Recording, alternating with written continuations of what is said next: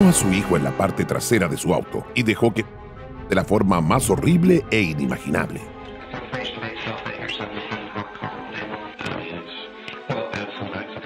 Y es que mientras él texteaba a distintas mujeres, su hijo se sofocaba al interior de su vehículo. And over time it got hotter and hotter and hotter until it reached a point where Cooper's temperature got beyond the point of irreversibility and he passed.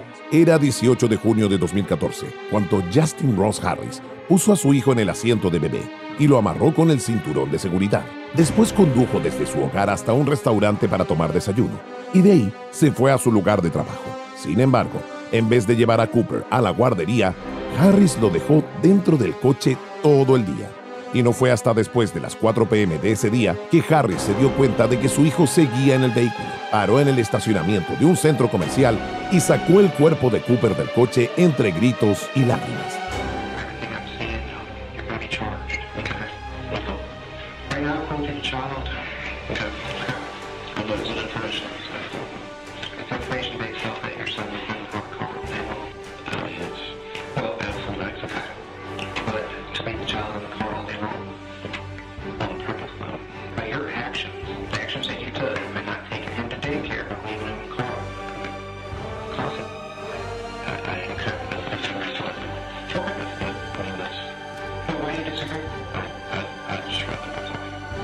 Según la fiscalía, Harris sí podía ver a su hijo en la silla desde el asiento del piloto, por lo que no se trataría de otro caso de un padre con el síndrome de bebé olvidado, sino más bien de algo mucho más oscuro. Looking at the totality of the circumstances in your investigation, would this have been a slow or quick for Cooper Harris? I think it would be on the slow side. And what makes you believe that based on some of the information that you've shared with this jury, including the photographs? I believe that as a result of hypothermia, I believe that he was left in a motor vehicle which was parked, which over time heated, and as a result of the car, the internal compartment of the car heating, Cooper got heated, but that took time because it wasn't like he was put in a car that was 150 degrees instantaneously. It started off cool, and over time it got hotter and hotter and hotter until it reached a point where Cooper's temperature got beyond the point of irreversibility, and he... Would this have some sort of physical or painful effect on Cooper Harris? I believe that he went through various stages as he was, yes. La evidencia mostró que el día en que su hijo Harris intercambió mensajes y fotos con 6 mujeres, incluida una menor.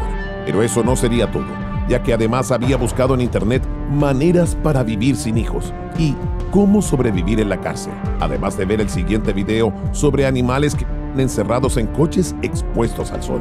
Hi, I'm Dr. Ernie Ward. You know how veterinarians are always telling you never leave your pet in a parked car? It gets really hot. This is a typical summer's day, so I thought I would put myself in a parked car and let's see just how hot it gets. Su doble vida había quedado al descubierto, pero ante los ojos de su esposa, familia, amigos y colegas, Harris era un padre y marido amoroso. Sin embargo, desconocían que este hombre mantenía comunicaciones en línea con múltiples mujeres de distintas edades, que tuvo relaciones extramatrimoniales en lugares públicos y que pagó por tener con una prostituta. You saw this picture. Did you describe to the police or describe to the jury what you remember about what happened? What type of acts and things like that? It was basically regular vanilla. You know, no crazy fetishes, no nothing. The first time I remember clearly was a quick visit, which is 15 minutes, just to grab bearing of who you are and who I am, to make sure I'm not a police officer, it's not a sting. The second time was actually a little bit longer, 30 minutes. The reason the way I was able to describe him was just, he didn't have any presence about himself, like he just didn't care, very dumpy, just, you know, a little bit overweight, a little bit on the hefty side. You know, he just really didn't care about his appearance. You can just tell. Do you remember how many times he would have called you before he would arrive? He'd call me. If he'd text me the first time and ask me, you know, hey, are you available? And I would tell him yes or no. And then he'd call me to let me know that he was there, because at the Econo Lodge you actually had to be, You had to stay there in order to get in. You had to have a key card. So I had to let him in because I had to walk to the end of the corridor to let him in from the outside. So I would get called at least twice. Once to ask if I was available, a second time to let me know when they were there so I could let them in. Did you actually engage with him back in May? Yes, on 3 different occasions.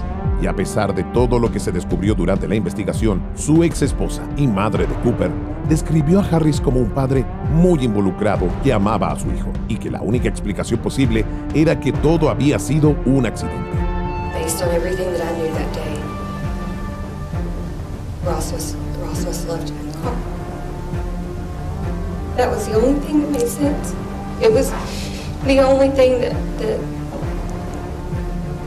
clicked in my mind as even a remote possibility. He was never checked in. If he was never checked in, then he must have forgot.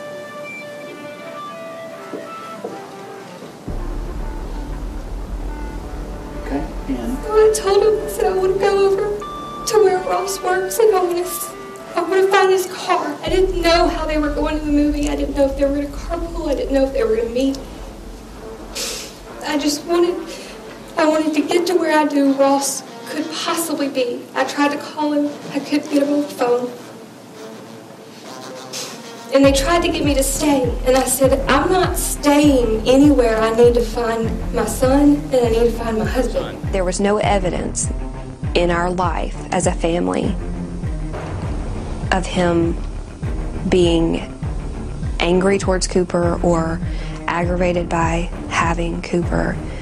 Cooper was what made him happy. I don't think that he deserves to be in prison for the rest of his life. Finalmente, Justin Ross Harris fue sentenciado a cadena perpetua. The court pronounces the following sentence in the case of the state of Georgia versus Justin Ross Harris, criminal action 14-93124. As to count 1, the court imposes the sentence of, as to malice, with the jury having found the defendant guilty. Sentence of the court is life to serve in confinement without parole.